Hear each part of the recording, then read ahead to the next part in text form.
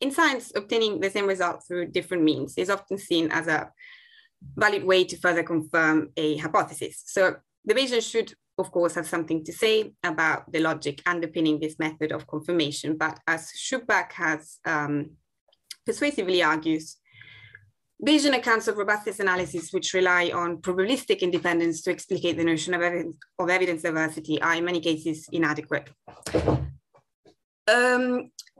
Given this, it seems evident that in order to capture those cases, we must depart from independence-based accounts of evidence diversity. Schupbach's recent explanatory account of robustness analysis has, in my view, been rightly welcomed as a promising step in the right direction. Indeed, by having as its central notions explanation and elimination, this account seems to fit very nicely with many empirically driven cases of robustness analysis in science, while at the same time providing important normative implications. Schupbach also suggests that, however, that his account applies to model-based robustness analysis just as well as it does to empirically driven cases of robustness analysis. And he's not alone to claim this. Winsberg, for instance, has also recently argued that Schupbach's explanatory account of robustness analysis can be successfully applied to the context of climate models. And many seem to agree with Winsberg's claim. However, although its suggestion seems to be gaining popularity amongst philosophers, I don't think that anyone, including Schupbach, has rigorously shown how this account is supposed to work in the context of models. And indeed, in this talk, I will argue that the application of Schupbach's account to model-based robust analysis is considerably more complicated than he and others, such as Winsberg, suggest, and relies on several non-trivial and often dubious assumptions. By making these assumptions explicit, I will show that Schupbach's explanatory account of robustness analysis is inapplicable to many cases of model-based robustness analysis, contrary to what has been assumed in the literature. So the outline of my talk is as follows. I will first introduce Schupbach's explanatory account of robustness analysis. I will then give a quick example of an empirically driven case of robustness analysis to illustrate how Schupbach's account can be successfully applied to this case. And I will then assess whether Schupbach's account is applicable to a very different example of robustness analysis in the context of climate model ensembles. I will conclude that it is not.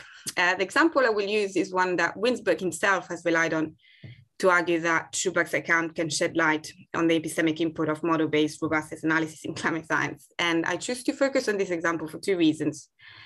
First, I think it provides a useful lesson to keep in mind when attempting to apply Bayesian accounts to justify the epistemic input of model-based robustness analysis. If we choose to do so, then we better make the assumptions on which these accounts rely explicit as to adequately defend them.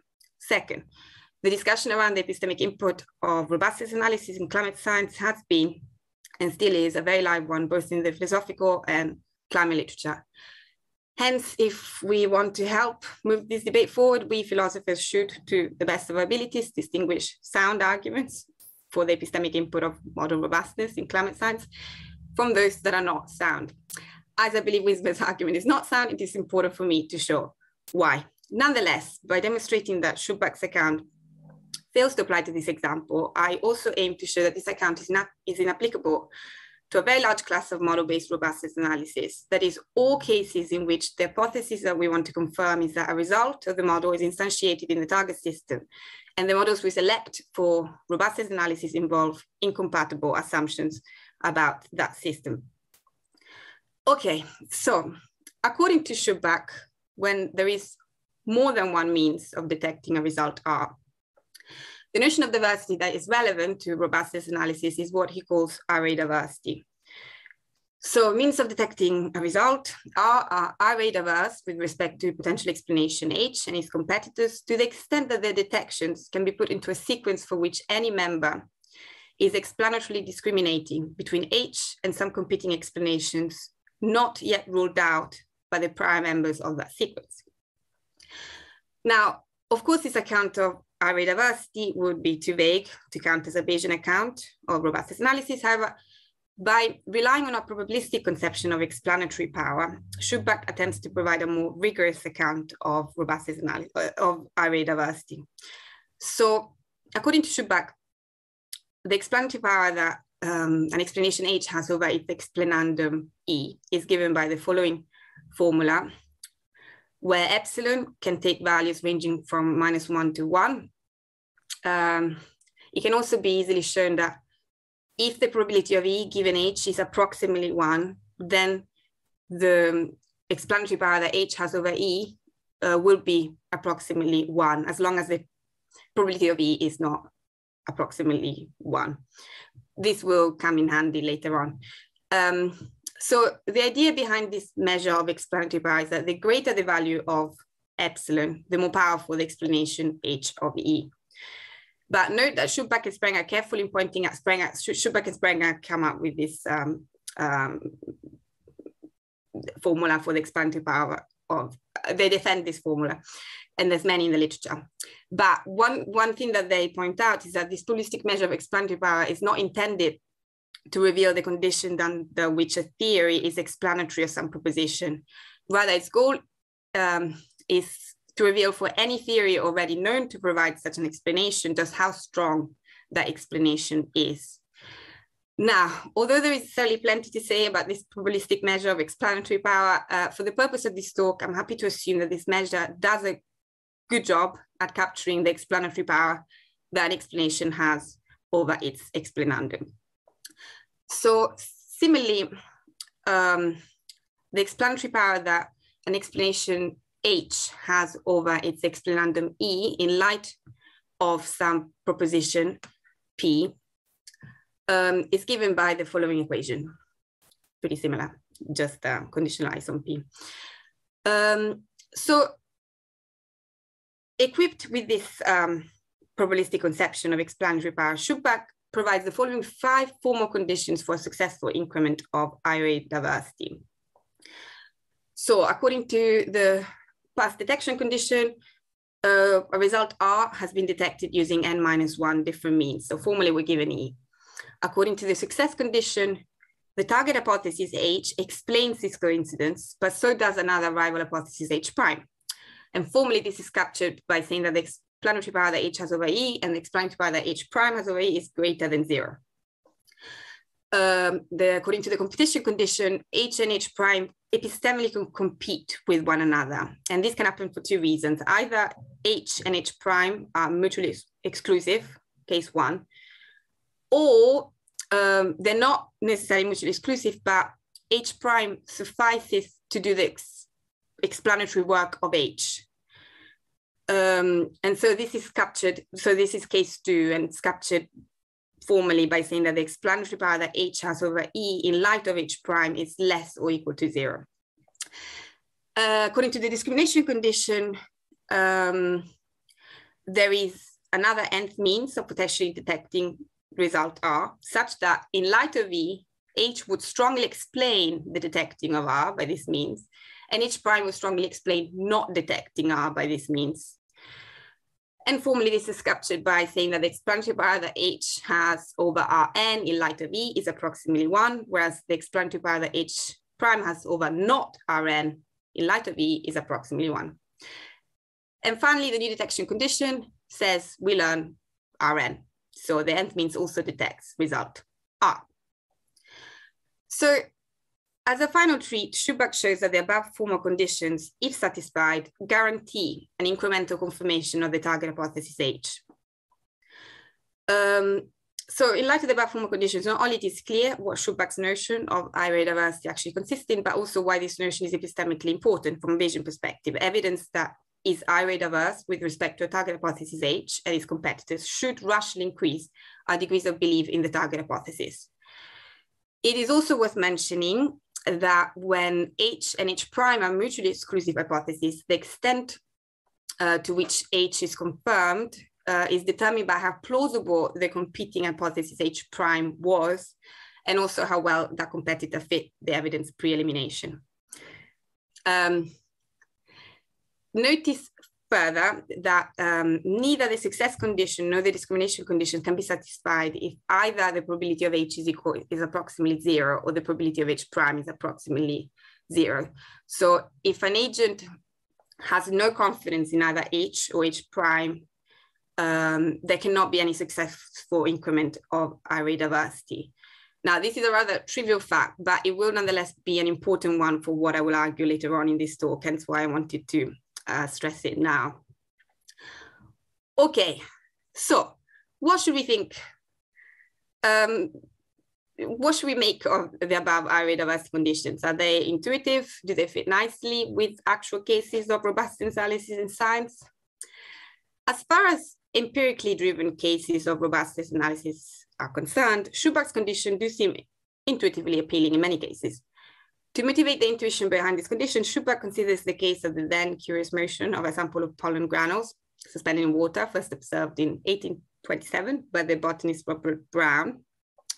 So when Einstein offered his molecular explanation for this motion in the early 20th century, the fact that this motion had been detected by a multitude of other different experiments using different materials, different media, different means of suspending the particles, etc.,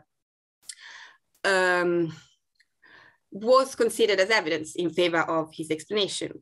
But why should the fact that this motion has been detected by various different means count as evidence for Einstein's molecular explanation? According to Schupbach, this is because the various means of detecting the Brownian motion are array diverse with respect to Einstein's molecular explanation and its competitors. And this indeed seems plausible. When Brown first observed the curious motion of the pollen granules suspending water, there were more than a few competing explanations for this observed phenomenon. The motion might have been due to currents or evaporation of the water, or it might have been due to a sexual drive in having pollen, etc. But there were many later detections of this motion that were able to explanatory discriminate between Einstein's molecular explanation H and one of the many competing explanations not yet ruled out. Take, for instance, the competing explanation H prime, that the motion was due to a sexual drive inherent in pollen, and consider a new detection of this motion using an inorganic material. Does this new detection plausibly satisfy all of the 5 conditions for a successful increment of array diversity? Let us go through each of them very quickly. So in this example, the Brownian motion has already been detected using a sample of pollen, using a sample of pollen granules suspended in water. So we have E, so past detection is satisfied. Furthermore, Einstein's molecular explanation H and the sexual drive inherent pollen explanation H prime provide different causal explanations for the observed motion at once. So it seems reasonable to assume that both H and H prime increase the probability that one should observe this motion. But then it is also reasonable to assume that the explanatory power that H has over R1 is greater than 0, and the explanatory power that H prime has over R1 is greater than 0. Hence, so both H and H prime plausibly satisfy the success condition. Now, the competition condition is also plausible. Oh, I had actually little. Is also plausible.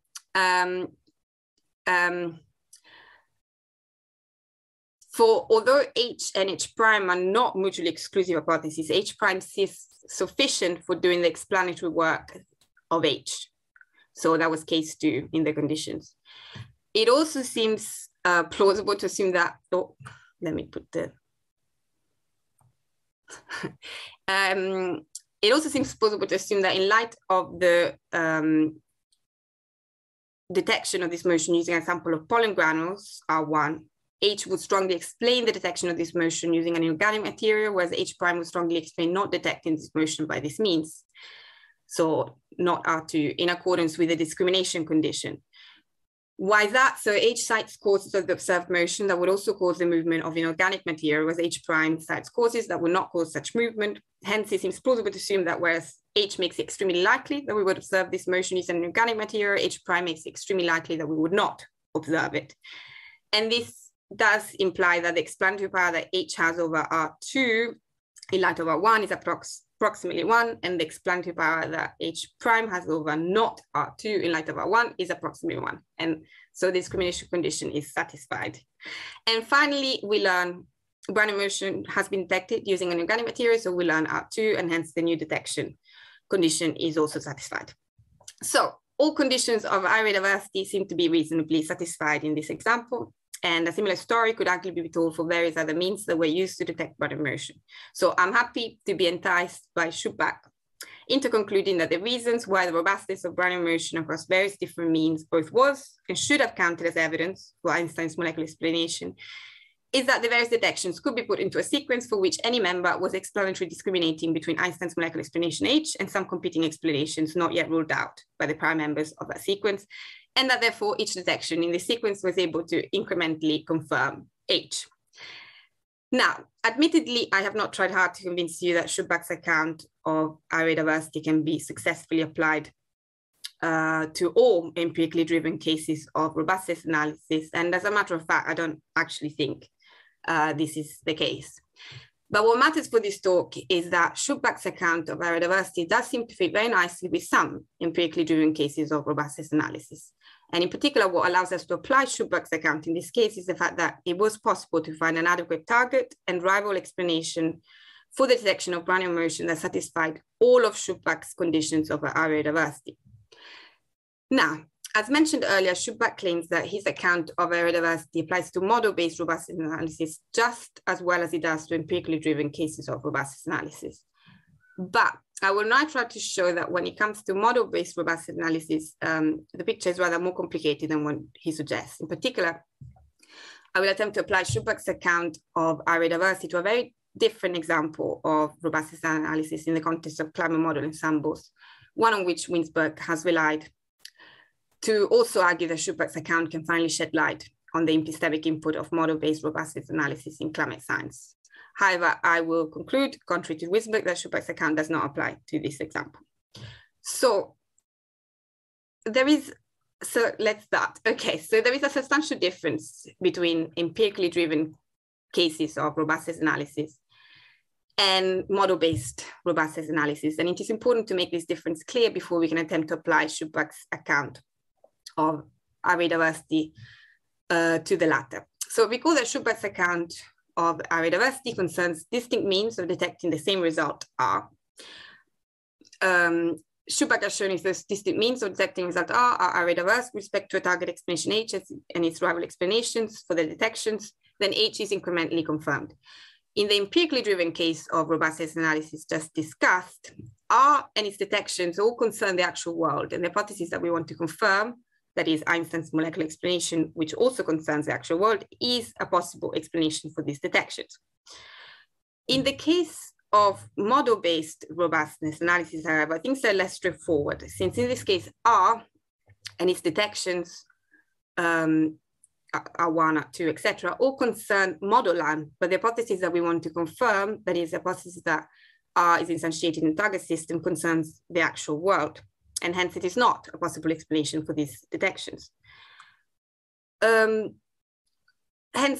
a crucial difference between empirically driven cases of robustness analysis and model-based robustness analysis is the following. In the former, the hypothesis that we want to confirm is a possible explanation for why we detect the same result, whereas in the latter, it is not a possible explanation for why we detect the same result.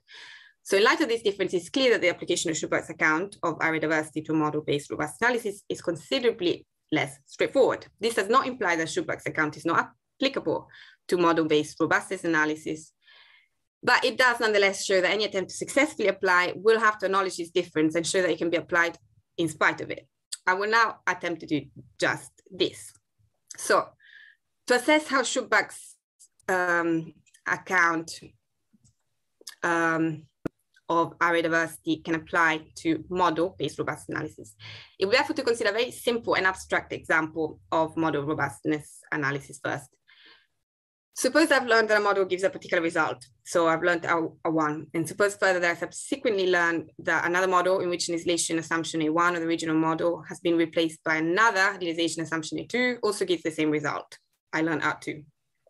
So are these two detections of our array diverse with respect to a target and rival hypothesis? Or in other words, can Schupbach's account of array diversity show that learning R2 should incrementally confirm the hypothesis that R is instantiated in the target system? For this to be the case, we must find an adequate target hypothesis H and rival hypothesis H prime. So let's think first about a plausible candidate for H. Of course, the hypothesis that we ultimately want to confirm is that R is instantiated in the target system. But as mentioned earlier, this hypothesis cannot be an adequate target hypothesis since it is not a possible explanation for why we detect R in model land. Indeed, recall that the success condition demands that the explanatory power that H has over R1 is greater than 0, and the discrimination condition demands that the explanatory power that H has over R2 in light of R1 is approximately 1. But if we take H to be the hypothesis that R is instantiated in the target system, neither condition is satisfied, since this hypothesis alone, without any further assumption about the ability of the model to adequately represent the target system, doesn't make it any more or less likely that the two models in question will have property R. And hence, both the explanatory power that H has over R1 and the explanatory power that H has over R2 in light of R1 will be equal to 0. So in a nutshell, I believe that to satisfy both conditions, the target hypothesis H must assert something like the following. R is instantiated in the target system and both models adequately represent the target system. Now, I choose to use the word adequate here rather than accurate for a reason. As Parker and many others have argued, most scientific models are never accurate representations of the target system, and hence the hypothesis that a model is an accurate representation of the target system is often not the sort of hypothesis that can be confirmed. According to Parker, however, what can sometimes be confirmed is instead the adequacy of a model for a particular purpose. Under this view, what we want to and maybe can confirm is the hypothesis that a model, despite not being an accurate representation, is nonetheless an adequate representation for a particular purpose at hand. So following Parker's suggestion, then, the claim that both models adequately represent the target system in my target hypothesis H is meant to capture the idea that the models are adequate for the particular purpose at hand, in this case, that of discerning whether or not R is instantiated in the target system.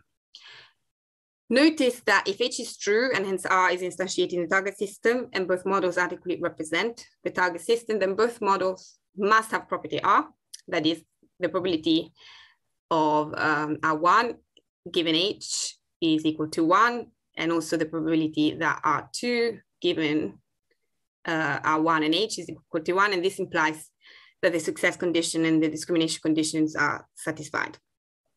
So, have we found a plausible candidate for the target hypothesis? Perhaps, but of course, only if we think that it is plausible that both models can indeed be adequate representation of the target system in the case in question. But crucially, an important caveat is in order.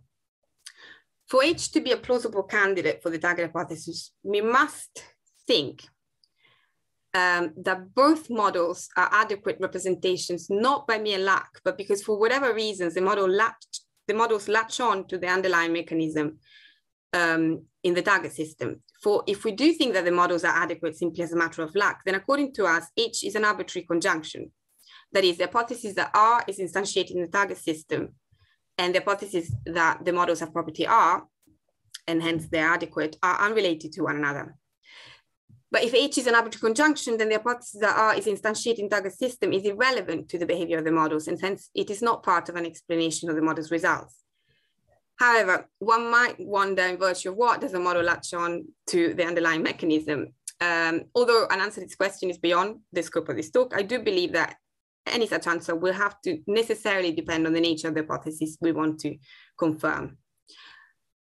Okay, we may have found a plausible candidate for the target hypothesis H. What about a plausible candidate for the rival hypothesis H prime?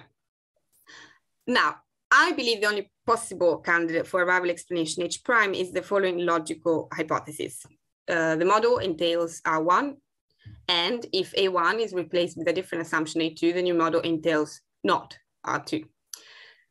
The target hypothesis H and the rival hypothesis H prime are mutually exclusive, since H prime entails R1 and not R2, whereas H entails R1 and R2. Hence, the competition condition is satisfied. The fact that H prime entails both R1 and not R2 means that it also satisfies the success condition and the discrimination condition. Hence, since H prime satisfies all conditions of array diversity, whether H prime is a plausible candidate for a rival potential explanation will ultimately depend on whether or not we think that logical hypothesis can be explanatory in the first place. And as mentioned earlier, epsilon is not supposed to reveal whether a theory is explanatory or some proposition. But indeed, one may wonder whether a non-logical alternative rival explanation H prime could be found instead. For instance, one may suggest the following alternative for H prime. R is not instantiated in the target system, and the original model is inadequate, and the new model is adequate. However, I have at least two concerns about this alternative rival explanation. First, it is unclear why the hypothesis that R is instantiated in the target system and that the original model is inadequate can be thought of as an explanation for why the original model gives R. In other words, why should the fact that a model is inadequate explain a particular result of the model? Worryingly, if that were right, what would stop us from formulating a target hypothesis which states that R is not instantiated in the target system and both models are inadequate? This would clearly be bad news. Second, whether or not R is instantiated in the target system is irrelevant for coming up with a rival explanation to my target hypothesis. According to my target hypothesis, both models must have property R since they're both adequate and R is instantiated in the target system. Hence, if the second model fails to have property R, then the target hypothesis is rejected independently of whether R is instantiated in the target system. Hence, given that the hypothesis that R is not instantiated in the target system is irrelevant for rejecting the target hypothesis, it is not clear why it should be part of a rival explanation. Okay. So if logical hypotheses are explanatory, then we may have found both a target and rival explanation that satisfy all of Schupbach's condition of array diversity. And hence, detections R1 and R2 could potentially count as array diverse in this case. However, notice that a logically omniscient agent will either have degrees of belief, so we'll either believe that the probability of H prime is 1 or the probability of H prime is 0, depending on whether H prime is true or false, respectively. And since H and H prime are mutually exclusive, this means that for such agent, either the probability of H is equal to 0, the probability of H prime is equal to 0, and hence detections R1 and R2 cannot count as array diverse for that agent. So only for an agent who's not logically omniscient, for whom the probability of H prime can take non-maximal values, could detections R1 and R2 count as array diverse. Okay, so I will now turn to a less abstract example of model-based robustness analysis in the context of climate models. So there is a great deal of uncertainty about how to adequately represent the climate system. And due to this uncertainty, it's often impossible to choose which model out of the available ones future climate change projections should rely. Hence, current projections of future climate change very often rely on more than a single model. And the most recent couple model in comparison projection phase 6, for instance, is a huge collaborative effort involving about 50 climate modeling groups from around the world to promote a standard set of model simulations whose outputs are then analyzed by the IPCC authors to produce many of their findings. As Parker remarks, although it is not at all clear how one should interpret multi-model ensemble results, the intuition persists that agreement among ensemble members about the extent of future climate change warrants increased confidence in the projected changes. Winsberg has emphatically argued that Schupbach's account of array diversity can shed light on the epistemic input of model-based robustness analysis in climate science, and hence reveal why and when this intuition is right. And it's not alone. According to Ologlim, I don't know how to pronounce that, sorry. So according to him, Winsberg convincingly argues that Schupbach's account can be applied to climate models. In reviews of Winsberg's book, Lusk writes that Winsberg's argument is a convincing reconceptualization of robustness analysis in climate science. And Knussel writes that Winsberg makes a novel, convincing suggestion for when multiple sources of evidence in favor of a hypothesis are meaningful in climate science. However, as mentioned earlier, I would now argue that this is not the case. But first, it would be useful to look at one of the main sources of uncertainty in climate modeling, the parameterization of physical processes. So several physical processes whose representations is thought to be critical in generating accurate projections cannot be resolved directly by current climate models, since they occur at a much smaller scale than the model's grid resolution. For instance, the development and evolution of cloud processes are thought to play a very important role in the Earth's radiation budget. However, these processes cannot be resolved directly by current climate models, since clouds can be as diminutive as a few hundred meters across, essentially smaller than the current model's grid resolution. Therefore, in order to include the effects of these subgrid processes in the evolution of the model variables, these subgrid processes must be represented in terms of larger scale variables. This process of representing physical processes that cannot be resolved directly by the model is known as parametrization.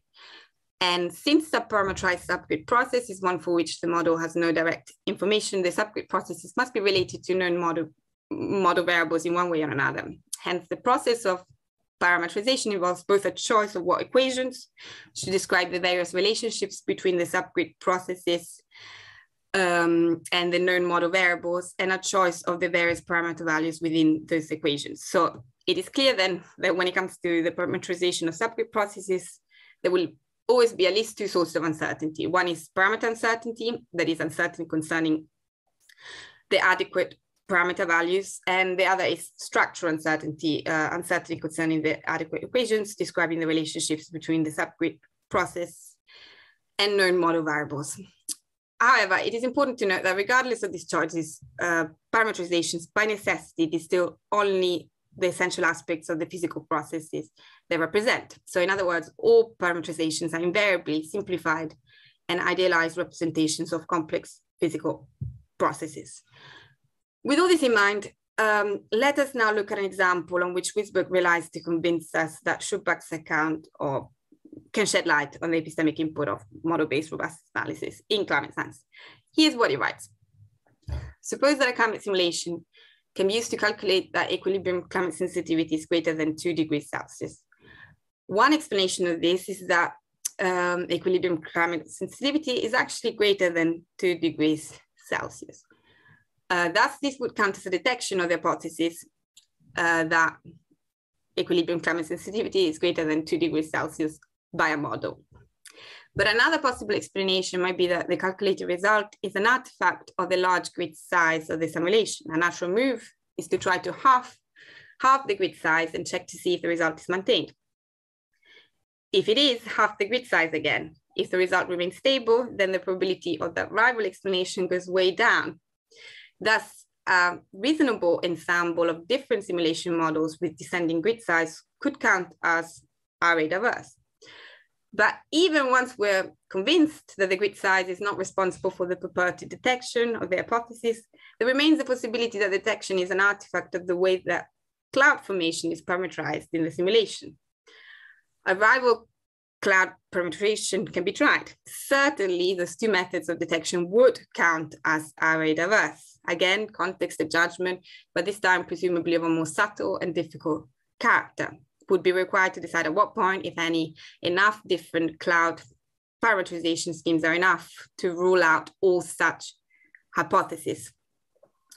So Winsberg here is using two examples to illustrate when simulations results would count as array diverse.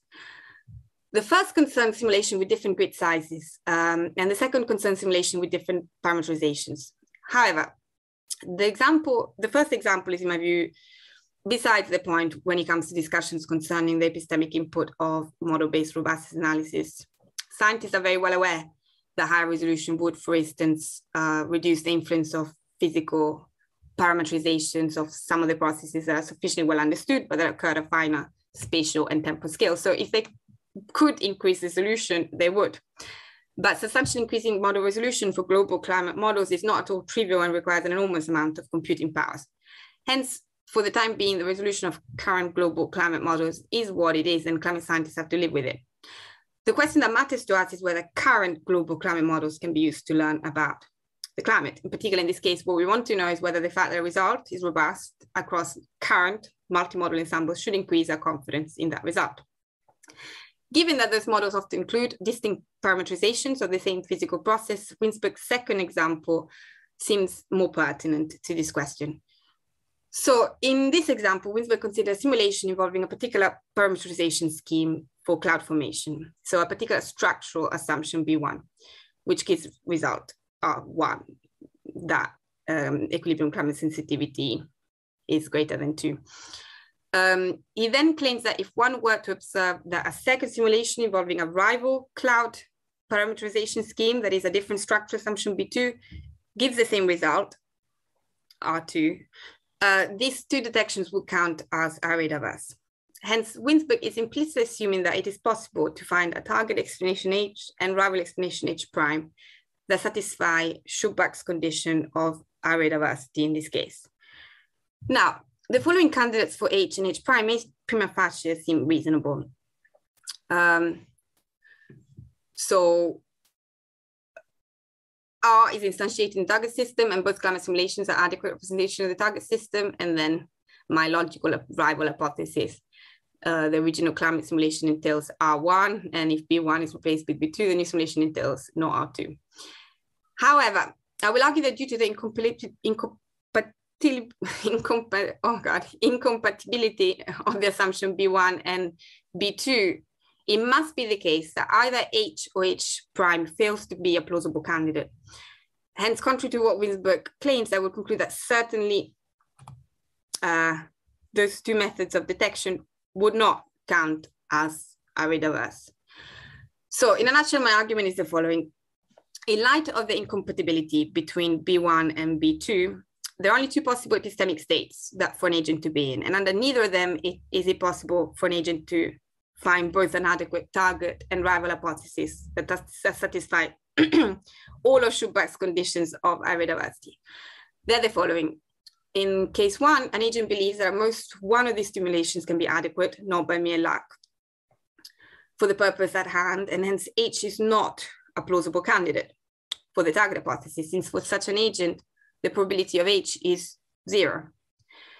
In case two, an agent believes that both simulations can be adequate, again, not by mere luck, and hence H prime, in this case, H prime is not an adequate rival hypothesis, since for such an agent, the probability that H prime, the probability of H prime is equal to 0. So let's consider case one first. An agent may reasonably believe that since different parameterizations for a particular process, in this case, cloud formation, are competing ways to represent such a process, then at most one of these simulations can be adequate not by mere luck for the purpose at hand. Hence, for an agent in this epistemic state, the probability of H is equal to 0, and hence H is not a plausible target hypothesis for them. Now consider case two. An agent may reasonably believe that although different parameterizations for a process are competing ways to represent such a process, those differences are irrelevant for whether or not the simulations are adequate for the purpose at hand.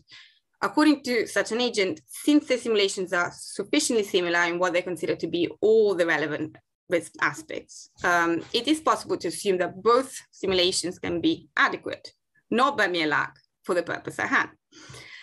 Hence, for such an agent, H is a plausible target hypothesis. However, for an agent to believe that those differences are irrelevant for whether or not the simulations are adequate, not by mere luck, for the purpose at hand, they must effectively believe that the differences across the simulations are irrelevant to the results they will produce. In other words, such an agent must believe that both simulations, despite their differences, are bound to give the same result. Hence, according to such an agent, H prime is false and is thus not a plausible rival hypothesis. Now, there is a possible objection that is glaring and that I should respond to before concluding. My argument relies on the idea that if an investigator considers the hypothesis H to be plausible, then she must assign 0 probability to the incompatible hypothesis H prime. But surely one might object. A Bayesian investigator could assign both H and the incompatible H prime some probability greater than 0. She can be uncertain about which is true. She collects more evidence precisely because she wants to discriminate between them. However, here's why I don't think this objection works. This objection relies on the idea that the investigator is uncertain about whether or not the differences across the models are irrelevant to the result they will produce. That is, according to the investigator, the models she considers might or might not give the same result. She simply is unsure.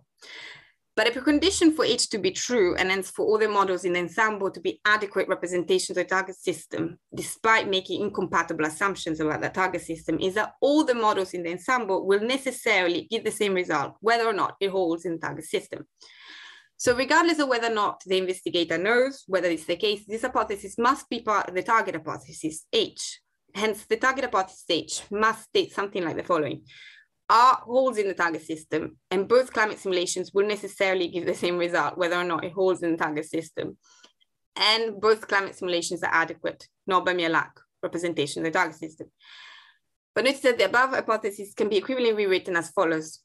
R holds in the target system, and the first simulation is adequate, not by mere lack representation of the target system.